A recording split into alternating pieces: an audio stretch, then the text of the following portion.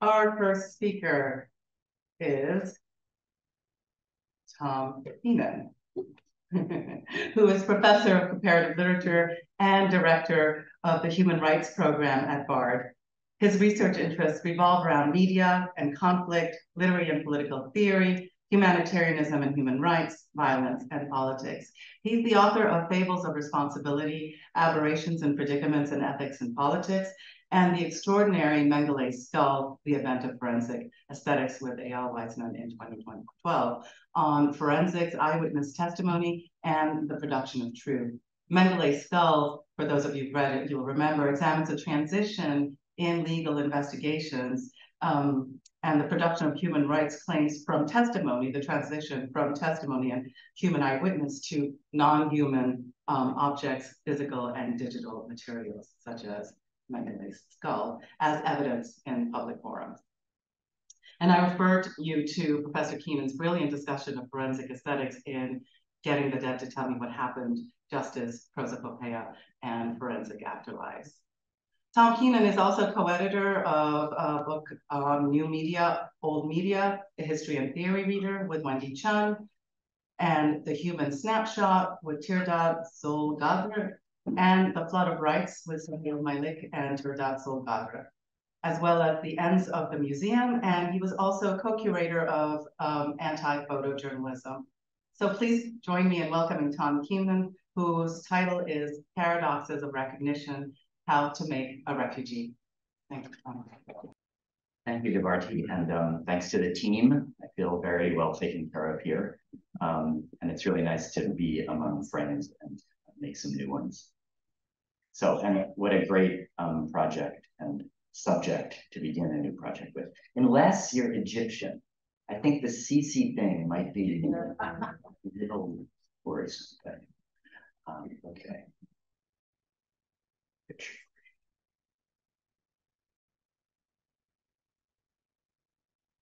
This is a crude pre-PowerPoint presentation. So I begin, because I'm a teacher at Bard, I have to begin with a quotation from Hannah Arendt. It's entirely possible that the loss of home and political status can become identical with being expelled from humanity altogether. That's from the famous chapter on human rights and the nation state in the origins of totalitarianism. Last summer, this is a picture I took. Last summer in Rome, I watched with some awe as a vast plume of smoke rose in the near distance, the black smoke of a seemingly huge fire that burned for hours and hours and covered the city in a haze. Later that day, I heard that it had been burning in what people called the Roma camp. Not Roma like the city Roma, but rather an encampment of Roma people. As it turned out, that was incorrect, but the rumor was symptomatically interesting. Search the media for news of fires in Rome in the summer of 2022, and you'll quickly learn that just 2 weeks earlier, the Roma camp had been on fire, and not for the first time. 35 inhabitants were treated for smoke inhalation and 2 were hospitalized. It was the latest in a series of fires in and around the camp, and it was easy to imagine that it would not be the last. Roma camp was an easy explanation for every smoke cloud over the city.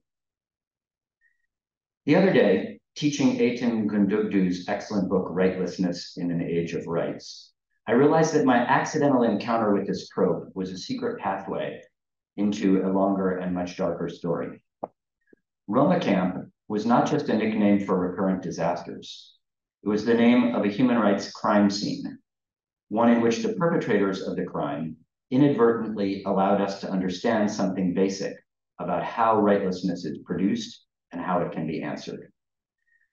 These are the first sentences of the 4th chapter of her brilliant book, which if you haven't read it, you should just go and read it. On November 1st, 2007, Italy put into effect an emergency decree that allowed citizens of other EU states to be summarily expelled on the order of local prefects if they were judged to be a threat to public safety. The decree resulted from the public outrage following the rape and murder of an Italian woman, allegedly by a Roma immigrant. Drafted by the Italian government in an emergency session on October 31st, it came into force overnight and the next day bulldozers started to level the shanty towns where Roma immigrants lived. Carlo Mosca, the prefect of Rome at the time, defended the decree by referring to the bestial nature of the crime. A hard line, he said, is needed because faced with animals, the only way to react is with maximum severity. The deportation order and the leveling of homes endeavored to remove the Roma immigrants from the political and social fabric of Italy. In addition, the statement of the prefect shows that such extreme measures cannot be taken without some kind of desubjectivation, to use Judith Butler's term, as the immigrants in question were rendered non-subjects, constituted as the less than human without entitlement to rights, as the humanly unrecognizable. And thanks, Judith, for the quotation. The smoke that hung over the city that and other days was the sign then, not just of the fire and the destruction it caused, but of repeated destruction, destruction upon destruction, an ongoing erasure, and the renewed loss of home and status. The Roma camp just catches on fire. The inhabitants, just as invisible as the cloud, is prominent. At its core, the struggle for human rights begins in this situation, in the placeless place occupied by members of the category that Arendt called the rightless. And it was her singular insight to begin the analysis of human rights and their perplexities, as she called them, not with those who have them, but with those who don't. Quote, once they'd left their homeland, they remained homeless. Once they left their state, they became stateless. Once they had been deprived of their human rights, they were rightless, the scum of the earth. This trail of displacements leads to the paradoxical situation in which the man who is nothing but a man is just one judgment or hard line shy of expulsion from humanity altogether, of becoming humanly unrecognizable. And there are others who were never even included in the first place, somehow preemptively or always already excluded, those born into enslavement, for instance. In both cases, the demand for rights is spoken then from the place of not having them, which is also to say of not counting or being counted as a rights holder, as a human being, place of non-recognition, so not even a place, exactly. The question then is how to make oneself count, how to emerge from invisibility or inaudibility, how to make a claim to membership or participation in one world from a position in what is effectively another world altogether, how to reorganize the world so that it includes you. In her analysis of the rights-claiming strategies of undocumented migrants, or the sans-papiers in France, Gundugdu calls on an unusual word she learns from Arendt to describe this process. Quote, in the absence of prior authorization, sans-papiers have engaged in inventive practices to render their speech audible and intelligible, position themselves as political subjects capable of making rights claims, and establish the validity of these claims by wooing the consent of their interlocutors. And it turns out she didn't use that word wooing by accident because she goes back to it twice. She quotes the source of the notion. Unlike the objective validity of a scientific truth that compel us without any persuasion, I'm just going to put that in brackets as a questionable contention, but anyway, a new rights claim can achieve its intersubjective validity by striving to woo or court the agreement of everyone else. And again, a few pages later, she writes that the actions of the sans-papiers underscore that new rights claims cannot have the irrefutable validity of mathematical truths. These claims are in need of representative practices that strive to woo or court the assent of others. So the word comes from Arendt. Woo and court. I realized teaching these passages a couple of weeks ago, as I have many times before without paying enough attention to them, that this is a paper about wooing, about the indignity, but also the art, the performance of wooing. Wooing is an incredible word in English, by the way. It basically has no etymology. It has an Old Norse word, which is basically like if I were to pronounce woo in Old Norse, that would be it. And it has no cognates. It's like a totally singular word. So about the indignity, but also the art, the performance of wooing. Does recognition, which is to say the radical emergence from structural invisibility, somehow depend on wooing? That's the implication of the passages that I read from the next image.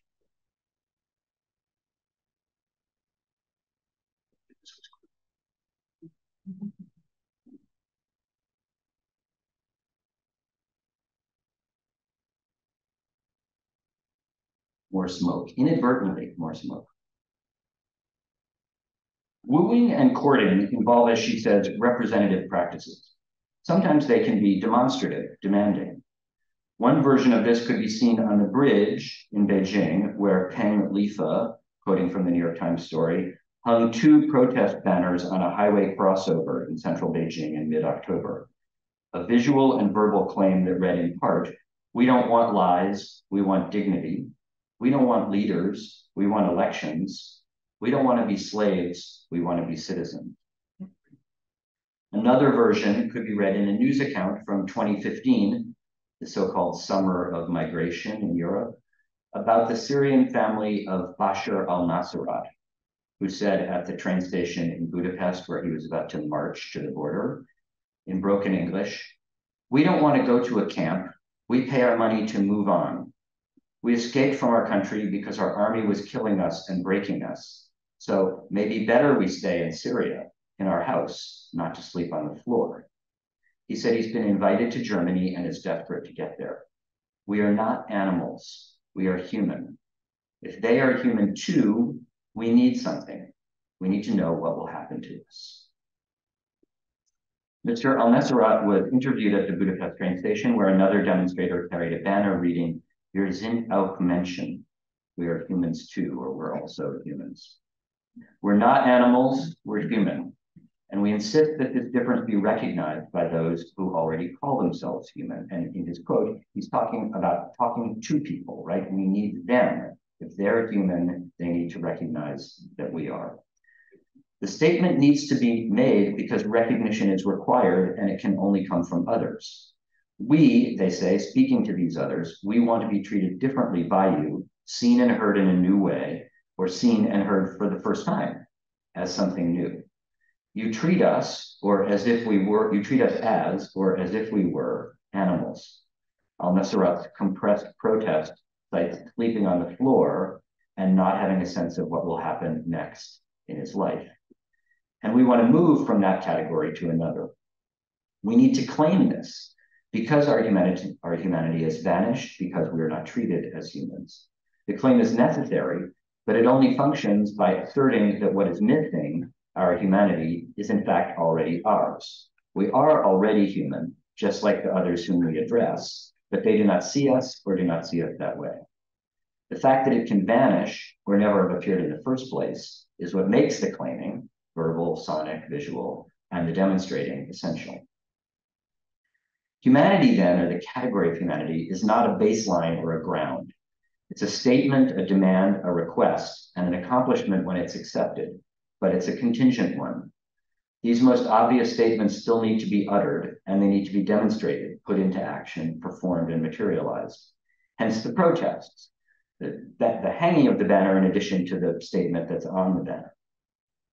The enactment or the reappropriation of the capacity to flee and to move in the case of the big protests in 2015, the claim to space and to voice. The word claim comes from the Latin clamo, clamare, to shout, to cry out, to clamor. We could add maybe to woo.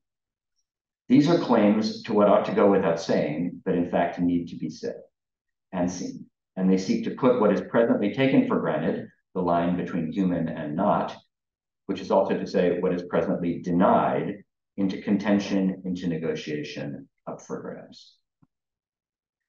Claiming that we are not slaves or that we are also humans is a matter of challenging the existing definition of membership, disputing the rules of inclusion, but it is not addressed to some external authority, some independent author of the rules of the game. The addressees are the players of the game who constitute the rules in playing it, and the claim seeks to change the rules of the game and the makeup of the players. They need to be persuaded. We can read this in the little word to, so it's to and woo. We are also humans, or we are humans too. In the comparison or the extension of the claim to equality, although where one sleeps, on the floor or in a house, and what one can imagine about one's future might seem to be the most private of matters, Mr. Al-Netzarat makes them public and political, disputes the fact that he's presently denied that to which others have access. Claiming one's humanity is not simply to reassert ownership over something that one has lost, it is to dispute its definition, to put it in play, to challenge its monopolization by others by addressing those others.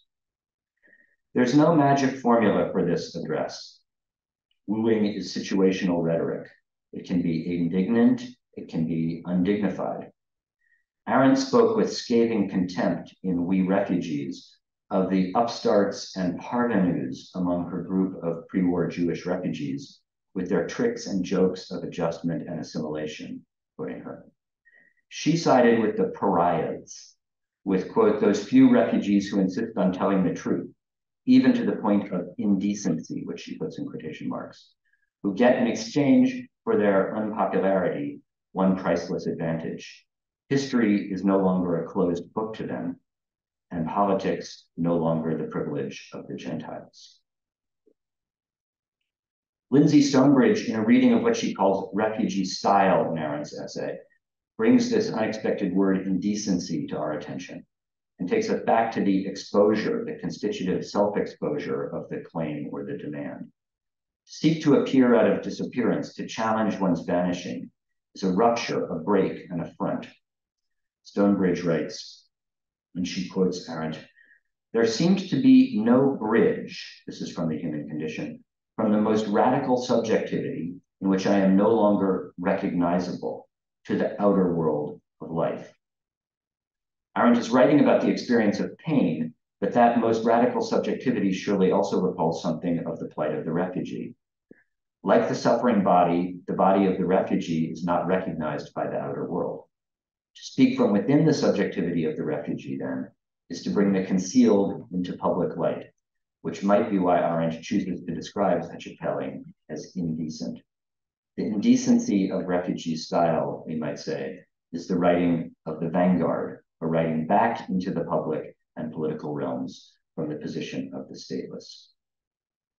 End of quotation. How does one become recognizable? It may seem as if there's a vast gulf that separates the fierce bravery of the truth teller from the desperate quest for recognition. But Stonebridge shows us that indecency captures both the radicality of outspokenness and of unveiling, and even later we'll see undressing. The insistent demand that tries to conjure into existence a bridge from invisibility and inaudibility to recognition or even membership, which is to say that claims the right to politics, such as you said, politics is no longer just the monopoly of the non-Jews. It claims the right to politics to wrest it away from those who have seized it as their exclusive privilege. One way of phrasing that claim is to say we're also human beings. There is a difference, Arendt shows us, between taking this for granted, the dangerous folly of those who fall back on being human as such in the hope that it will function as some sort of safety net, on the one hand, and on the other hand, having the courage to see that even human status must be asserted, demanded, and fought for, and that this is a political struggle, a struggle for politics itself. That was sort of a long preface to get you to this.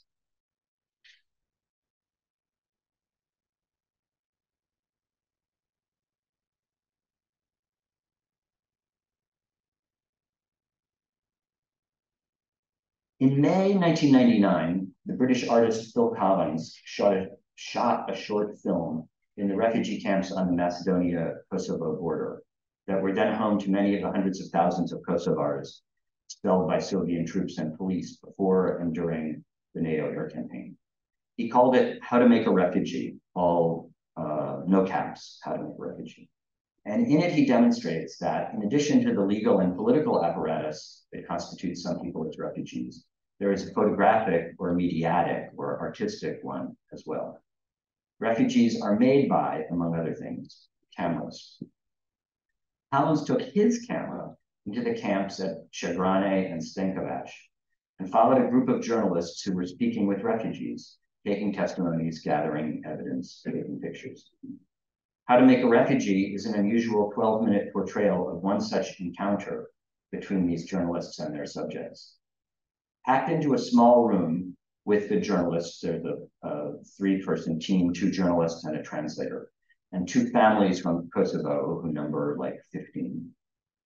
Collins's camera documents the visual and narrative practices by which the figure of the refugee is constructed.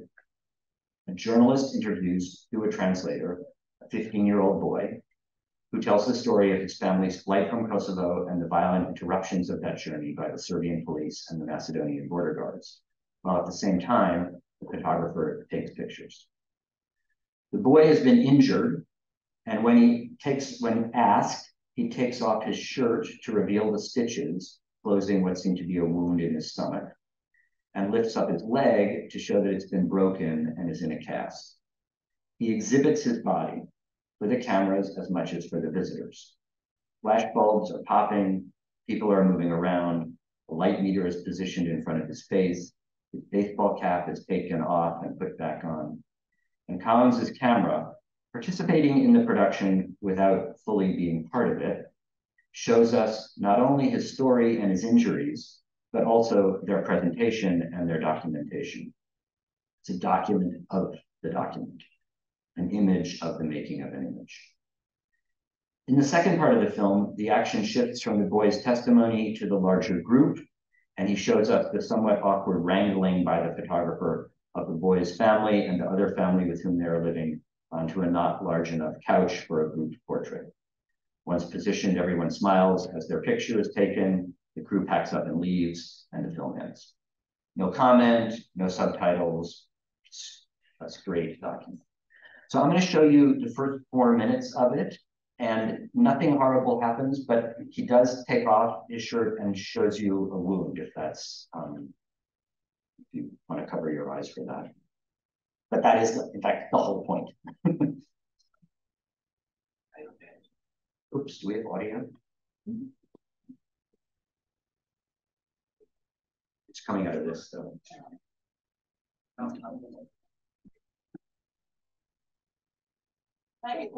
Yeah.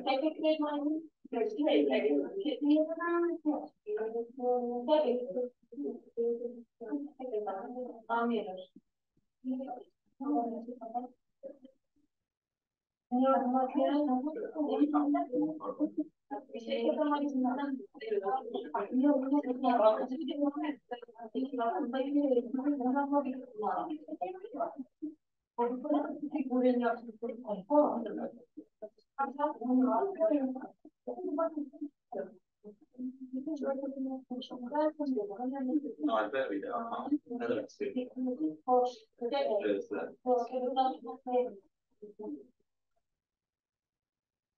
Well,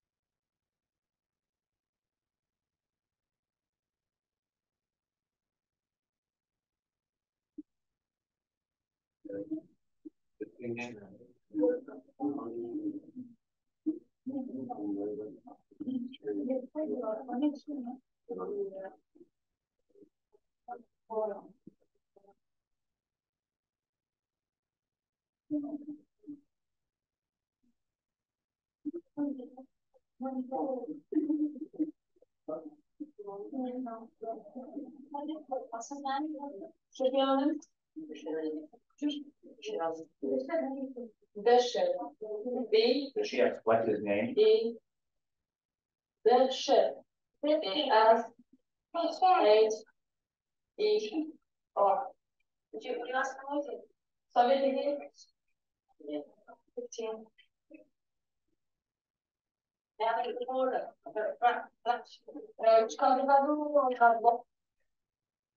I'm gonna tell you what.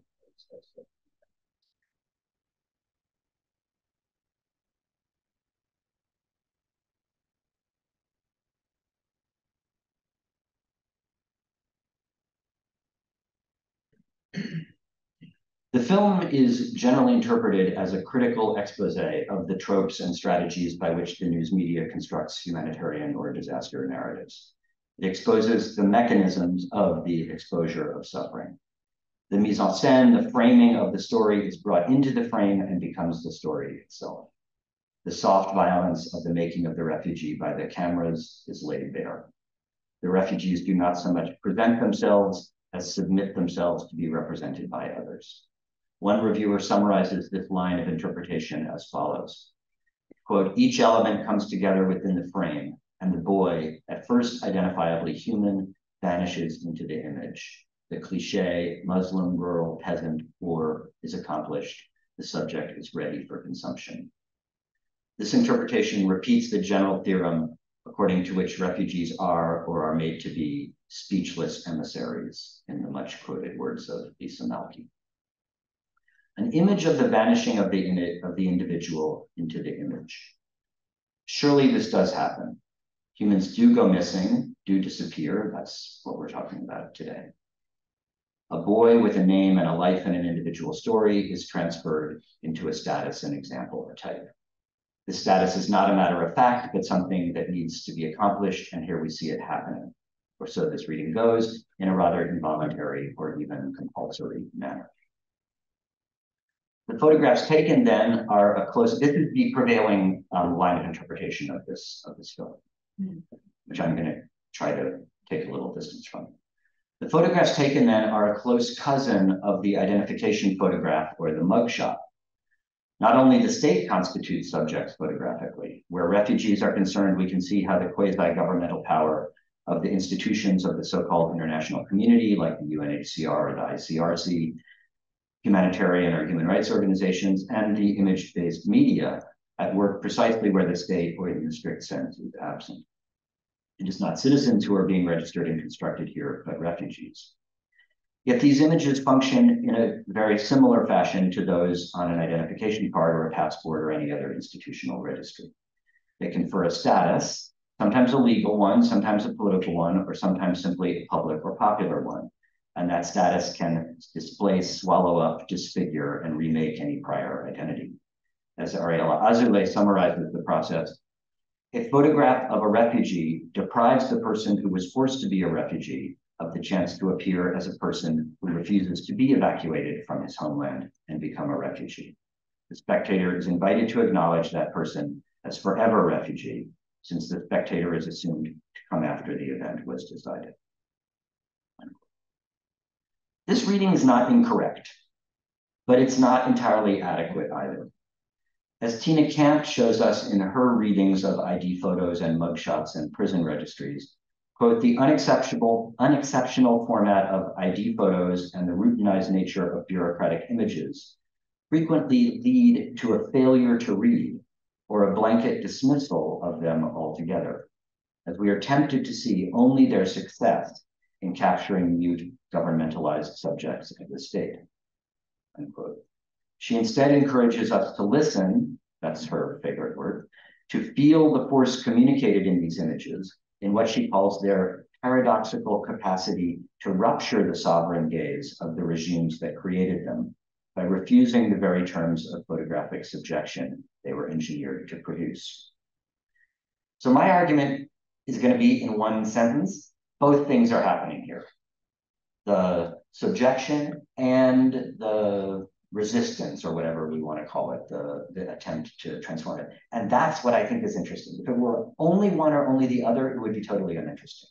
But the fact that the one goes with the other or happens in the other is like the clue, the key to this whole problem. So, coincident with this production of the stereotyped and speechless refugee subject, there is also something else, something discordant going on here. I think we can see a claim being made and the making visible of the apparatus that constructs and transmits the claims. The refugee, 15-year-old Besher Haliti, speaks and tells a story, presents himself, not under conditions of his own choosing, but there are never conditions entirely of anybody's own choosing, but under the conditions that are necessary for his speech to be heard and the marks on his body to be seen. The photo shoot begins, this is what you watched, and by the way, so this is an art piece that shows in galleries all over the place. Never with subtitles, and the only translation is the spoken translation that you hear from the in situ translator. As far as I know, the number of Albanian-speaking people who have seen this film is very minimal. So weirdly, nobody knows what's happening in the movie. So fortunately, I have a Kosovar student, and we found out what's happening. The photo shoot begins with the journalist asking Besher to take off his shirt to show the photographer where he was wounded. And one of the family members encouragingly comments about the journalists. I feel like I've seen them somewhere. The implication is that they are worth courting. Besher's baseball cap is arranged on his head for the sake of the image. It's good with the hat on. Finally, he takes over. I will just tell you how it happened, he says in Albanian. We were coming back, and then we were caught by the Macedonian army. And then a relative interrupts to add, first we were caught by the Serbs. Besher protests, yes, but I'm telling them about when we fell on the landmines. I'm not sure who stepped on it, but it threw us up in the air, and we were wounded. A female, and that's the suture he has in his stomach. A female member of the family tells the translator, sister, you should see his leg. And then Besher, I left this part out, Besher sticks up his leg and pulls up his pants, and you see his entire leg is in a cast. After that, the event is swallowed by the logistics of the group photo, which involves an enumeration of the kinship relations among all the sitters, who's the cousin, who's the uncle, who's the patriarch, et cetera, and the lengthy process of gathering around them all together into the frame of one photo. They are comfortable with even inviting of the camera. This photo has been taken of them before at home or whatever, and they're doing it again for these foreigners. They're comfortable with even inviting of the camera and clearly familiar with the ritual of posing. Everyone look into the camera, says the translator, and the shoot is over. And they all pack up and the journalist protests that he has some more people to interview and he's got to get out of here. The film shows us the operation of registration. It also shows us a performance, the appropriation or the reappropriation of the machinery of capture for another purpose. The terms of the encounter between Besher and his family and those cameras and questioners are not fully set by the forces of those institutions. Participating in the ritual, Besher can make something else out of it, appear rather than disappear. So just the interpretations of this film are totally opposite, right? For the general line of thought, it's an image of his disappearance.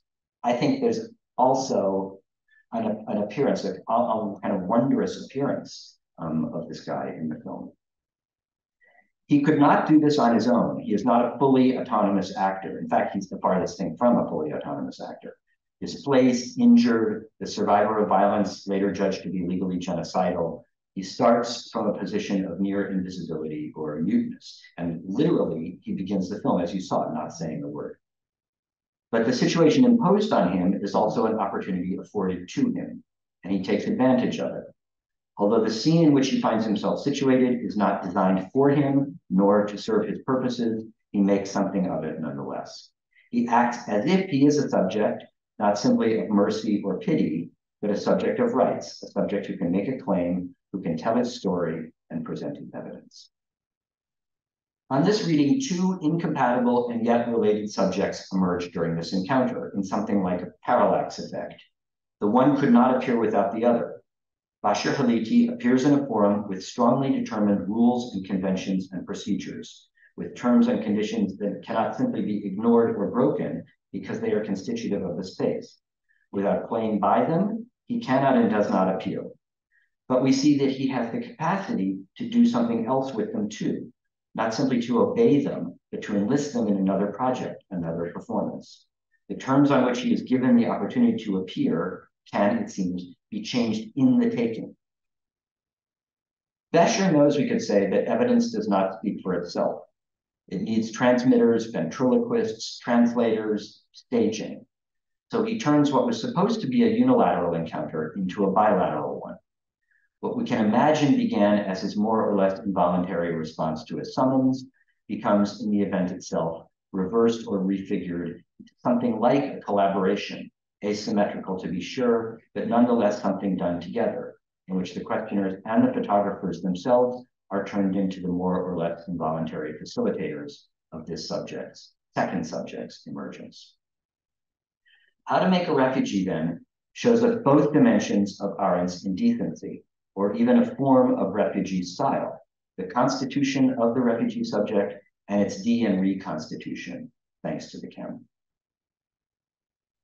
Collins shows us another dimension of this process a few years later, in a very different film called, and I don't really speak Serbian, Zašto ne govorim srpski na srpskom, Why I Don't Speak Serbian in Serbian, in which he returns to other parts of it's an interview with all these Kosovars who were forced to speak Serbian, Kosovar politicians in Yugoslavia who were forced to conduct governmental business in Serbian.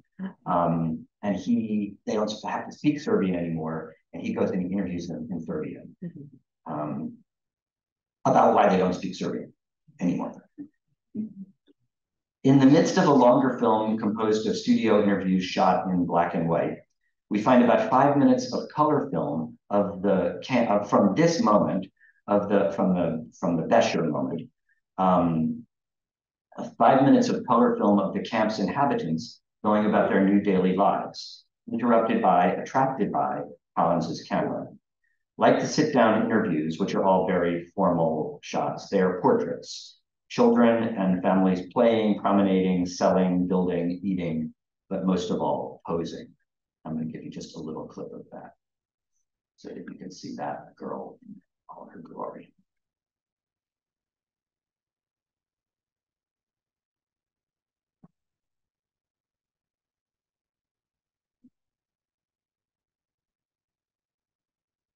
This is the refugee camp in which the house where he interviewed Bescher is located.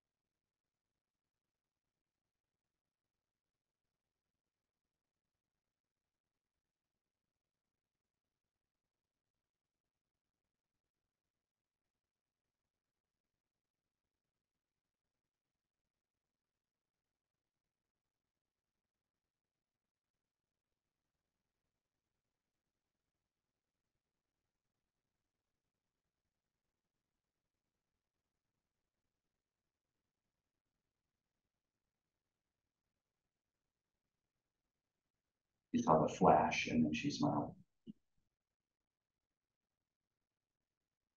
Okay, I don't have any more pictures, so if you want to, really want to look at my folders? You can just put that in. In an interview later, Collins recalled his time in those camps, and he surprises his interviewer with this claim. It sounds ridiculous now, and it is difficult for me not to romanticize the situation or my role within it. But I distinctly remember that not to take a picture would have been an insult. The interviewer says, not to take it? He says, every few minutes or every few steps I took, someone would say, take my picture. They wanted some marker, as if this chaos needed to be recorded.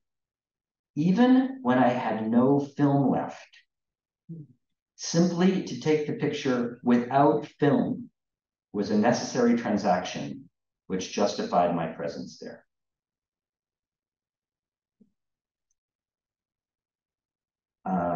It appears that some people were grateful to be filmed by you at a moment when it seemed like they were forgotten by the rest of the world, such as the little girl that stands still in front of the camera and starts smiling. He says, there was also a specific etiquette to the manner in which relationships between them and myself were established. What is amazing to me is the way people stand still for the camera. It becomes almost like posing for a portrait, as you would for a stills camera. He was shooting film, obviously. Posing or pausing tells us everything here. We can hear in the excited demand, take my picture, not just an instruction or an imperative, but a claim. Claim to visibility and audibility, a claim to appear and be recognized, claim to be counted and to matter. A primal sort of right is being articulated and enacted here. A right to claim rights in front of and thanks to the camera, in the very gesture of acting as if you have the right to have your picture taken. The camera opens a space for performance, even when there's no film left. Standing still for the camera is a way of making the camera stand still for you, of focusing its gaze, of taking over the space that it makes available. What better figure for this encounter, in which registration reaches the 0 degree and recognition or the techniques of recognition take over, than the picture without film? It doesn't even need product. This is the beginning of an answer to the conundrum Collins discovered in the unexpected joy of the little girl in the camp and the self-exposure of Bashir Halidi. Yes, people in refugee camps stand still for other people with cameras, because people who need to make claims need people to whom to make them and helpers to transmit those messages. Last section. But why do they have to prove anything, woo anyone, seek any recognition at all? Isn't that a double injustice? First, the lack of recognition, then redoubled by the necessity that the very cry for recognition has to come from the unrecognized one, that those who are not seen or heard must first make themselves seeable and hearable, and that they have to do it by seeking out, by beseeching the other for recognition. A number of contemporary scholars, leaders in developing a critical account of humanitarianism and human rights, have explored and denounced this double imposition. Miriam Tickton, Didier Fassin, Nicola Perugini, among others. Their critique helps us understand much more clearly what is at stake in Bashir Halidi's self-exposure and in Arendt's indecency. So I'll end by turning to that. In his powerful account of the logic of contemporary humanitarianism, Fassin indignantly calls our attention to what he argues is a new fact of life in the helping professions. Quote, in the past, aid was given unconditionally, whereas now applicants are required to expose their suffering. Unquote. This mandate that suffering be exposed, that claims be made, first through narrative and later through the testimony of the body, draws his critical attention. And in a rich ethnography of French domestic humanitarianism, he charts what he says are the demands for evidence, whether narrative or physical, that the authorities require of their supplicants. I quote, whether they are asylum seekers or foreigners seeking residence, poor people visiting clinics in disadvantaged neighborhoods or attending local job seeker centers, applicants for assistance from regional bodies or from humanitarian organizations. In other words, anyone from whom recognition of a right is never separated from a reminder of the debt to society that they are thus contracting. They are expected to produce the same narrative tropes and forms of arguments to justify their request, and the same procedures of evaluation and judgment are used to decide if they legitimately can be granted the precious commodities of residence permits, medical or social services, financial assistance, and debt rescheduling. In return for the gift of fragments of their life, they receive the counter gift of a means of survival. Amazing sentence and analysis. And sometimes even the story, the price of their story, he calls this the extraction of narrative, is not enough. Sometimes even the story is not enough. As his journey through the landscape of the asylum and refugee bureaucracy unfolds, He discovers the spaces where verbal testimony no longer suffices as proof of harm and hence of status. More and more often, the testimony of the body, its wounds or illnesses, speaks more loudly than that of the voice or narrative, or corroborates. This form of exposing suffering is physical. It's the self-presentation of the wounded or injured or diseased body. Hopefully, if one can say that, sufficiently ill or injured so as to trigger the so-called humanitarian exception in French asylum law. Under these conditions, he writes, the asylum seekers' accounts, long the only evidence testifying to their story and justifying their request, were no longer sufficient to confirm the truth of the alleged persecution. The body, which could have retained a trace of it, came to be seen as potentially providing tangible proofs. And this is the argument of his book, this escalating, the escalating amounts of evidence and kinds of evidence that one has to produce to receive what ought to be considered a right or an entitlement in the first place. But Saint wishes this didn't have to happen. He's deeply concerned by what he sees as the displacement of a vocabulary of domination by one of misfortune, of injustice by one of suffering, of violence by one of trauma. So he's charting the whole conceptual set of this refugee managing apparatus. What ought to be unconditional now requires proof. What should be provided as a matter of right now is only offered in exchange for evidence. I'm not entirely convinced by the story of the golden age in which rights could simply be exercised at will, and sometimes neither is he. In one powerful passage, he seems to take the protest back, in fact, to reverse it and to discover in the ritual of testimony and the exposure of one's suffering to another, both a basic ethics and even a politics of recognition, of verification, what we could call in what I've talked about in some other writing, a counter-forensics, invoking the older sense of forensics as the presentation of evidence in a public debate or a dispute. For the medical doctors to whom the physical and narrative evidence of persecution was presented, Toussaint said, I apologize for a long quote, but it's a good one, drawing up certificates that attest to those claims meant recognizing that this is what the doctors do, they write the certificates.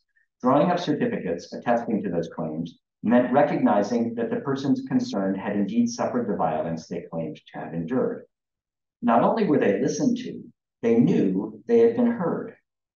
While those who have faced the extremes of horror have a painful experience of the unspeakable, they are also often confronted with an experience of the inaudible, which is no less harrowing. No one hears their account. Today, the dominant ethos of the authorities with regard to asylum is suspicion. Doubt is cast on stories, facts are disputed, evidence is dismissed. Convincing the doctor may therefore be a first and sometimes decisive step in the production of one's truth. The mark is no longer only on or in the body, it is present in a document that has legal value. The scriptural trace, whether it repeats the account or testifies to bodily traces, envelops the fragile words and invisible wounds of the asylum seeker in its legitimacy. Thus, writing does not have merely practical virtues. It also has a symbolic and hence political value, of which the medical certificates remind us. Perhaps these doctors are somewhat like the journalists in Collins's film, amplifiers, transmitters, witnesses, helpers. They construct a space in which it may become possible to speak and be heard, in which evidence might be presented, in the course of which new subjects might emerge out of silence and invisibility and erasure. You can't force another to see you or hear you, but you might be able to persuade them. The emergence from unrecognition or the exit from expulsion requires changing the manner in which the speech or image of the asylum seeker or refugee or camp denizen is received and evaluated. And the agent of that change has to be the speech or the image itself. It takes a performance to get you to see something you didn't know existed, to hear something where before there was just noise. Now, I'm going to do it too fast, and we can talk about it, but Gundugdu has a really interesting explanation of this phenomenon, following Arendt, who's following Kant. So I'm sorry, Kant is coming. When we are judging a painting, we cannot evaluate it according to, this is Gundugdu. When we are judging a painting, we cannot evaluate it according to a given standard of beauty, because that painting expands what we understand of beauty in unpredictable ways. Reflective judgment, there's the Kant, is necessary when we can no longer appeal to past experience or an already existing standard. Arendt insists on the need to exercise this faculty, not simply for aesthetic objects. More important for her purposes are the new beginnings that strike us with their spontaneity and contingency. Here we can think of new rights claims that inaugurate radically novel understandings of equality and freedom. Any such claim works like an example in the Kantian sense.